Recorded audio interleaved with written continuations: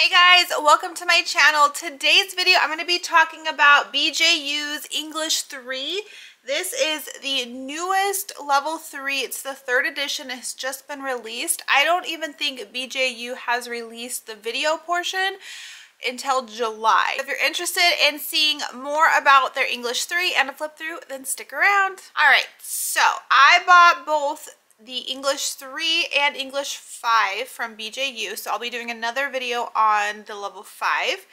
I've never used any curriculum from BJU, so this will be my very first time. I got a lot of questions to do a video on it and do a flip through, so full disclosure, I haven't used it yet. So I will give more updates and more of my opinion once we get into our school year and we start using it. This was a last minute addition to our curriculum plan.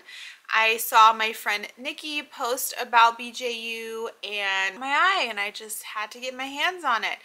So this is a writing and grammar student workbook. So they do have like a whole package where there's a teacher guide and there's test, and so that is like the you teach it method of BJU. Or there's a version that hasn't released yet on BJU's website. It's coming in July where they teach it. So I think your student needs like this book, but then they teach the lessons for you. So because we use so many other language arts resources, I don't need this to be like super crazy in depth. I chose not to get the teacher's guide.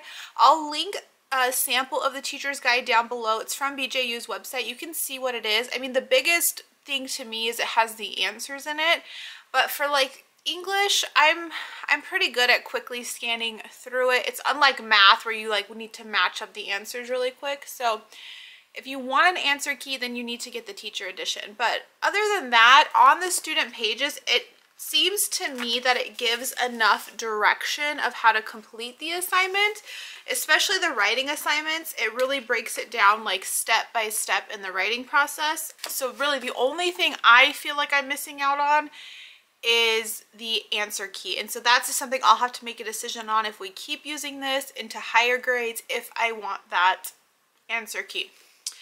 My kids are pretty independent as well. So this to me, because it's going to be at their individual grade levels, this is something that they can do independent of each other. They can sit down, work through a lesson, because you basically read the directions and complete the problems. Because I don't have the teacher guide, I don't have like a table of contents in the student book. But I think at the bottom, I think there's 180 lessons. So that is pretty standard for, I think, BJU's curriculum. Unlike, you know, The Good and the Beautiful is 120 lessons. They have quite a few more lessons, and there are 14 chapters, and it alternates from like grammar practice to a writing chapter. So you'll have a whole chapter on like grammar and parts of a sentence and things like that, and then it will switch to like a section on writing. So what's good is your kids are kind of getting a mix of different things. Now again, we haven't used it. I'm thinking that each school day they'll complete one lesson. So here's an example of a lesson. So this is lesson 1, chapter 1, sentences. It talks about a sentence. They have some problems to do. So page 1 is 5 problems. And then the back of it has a little like draw a picture thing. So that would be one lesson. Then the next day, the first page has 11 questions. Back page goes to 22 questions. So one page front and back is a lesson is what it seems like for like the grammar sections. Now we get into chapter 2. Now we're switching to writing. So this is writing a sound poem. And so they're going to learn about writing poems. It gives them a reading of a poem. It tells them to look at pictures, like different things that it's going to break down. So it's giving them like an example of a poem. It's going to ask them questions. It's going to talk about sounds in poems.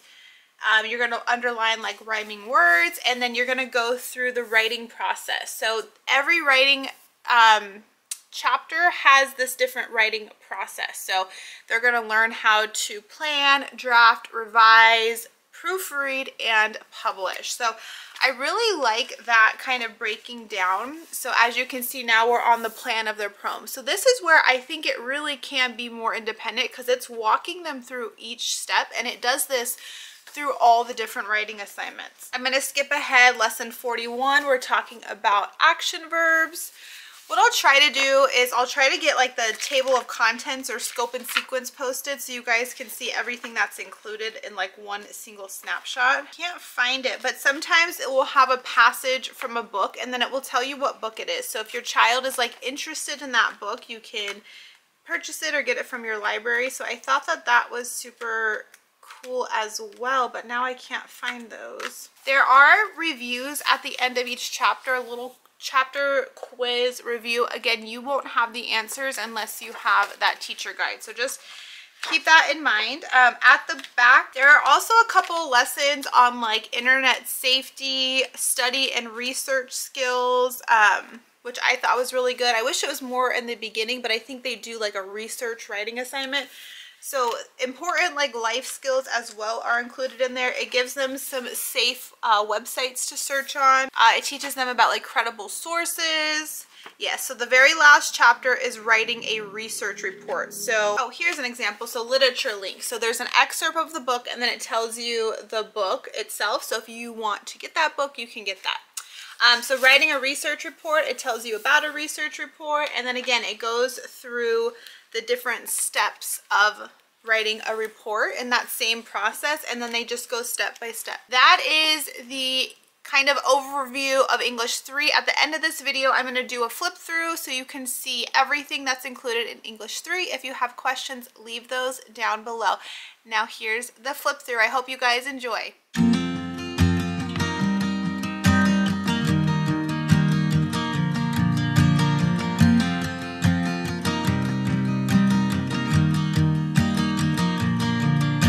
It's 2 a.m. and I can't fall asleep, 'cause I'm not tired. I'm thinking about the days we used to shine when we were young. I told you that we should start a band and reach for the sky. It's 2 a.m. and I can't fall asleep, I'm just not tired. I can hear the raindrops falling. It's cold outside, and I kinda feel like calling, but it's too late now. I just miss you.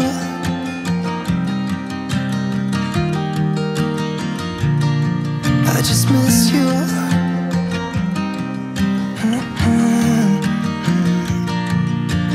We were such a constellation, right?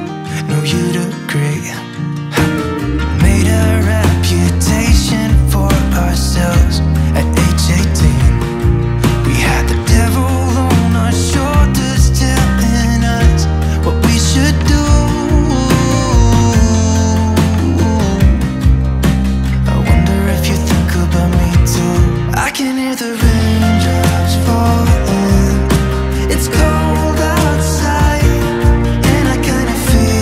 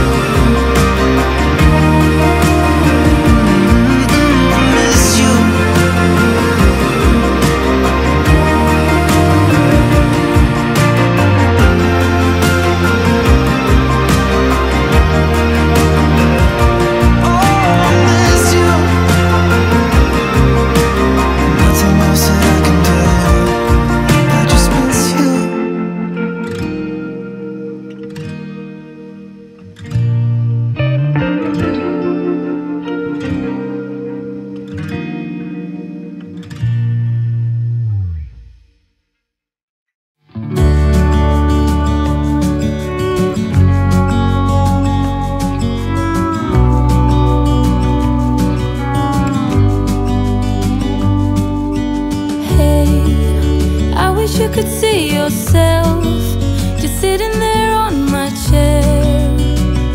I'm staring at you, you don't even notice.